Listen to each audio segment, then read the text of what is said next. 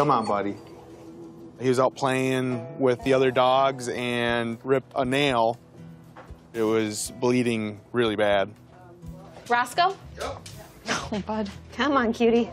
Limp with me. I'm hoping that they could trim it without hurting him too bad, but he's gonna squeal, so. You got a big goofy smile, huh? There's a lot of blood flow to the paws and a lot of nerve endings, so any injury to the paw or the nail can be pretty painful. You're a good boy. okay. I'm not touching your nails yet. You're okay. You're okay. Okay, bud. Yeah, I can see it.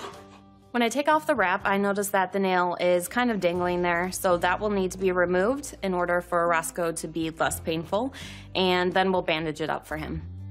It's just gonna be a little bit short, so it is gonna bleed, and then we'll wrap it back up at the end. Okay? Okay, yeah. And I figured since we're here, we might as well try to clip all of his nails. Okay. Last time we were here, it took about 3 of us. Uh-oh. Because he doesn't like his paws touched at all. I need to call in some reinforcements. Hi, bud. He's a big boy. What is it, 110 pounds? Come on, bud.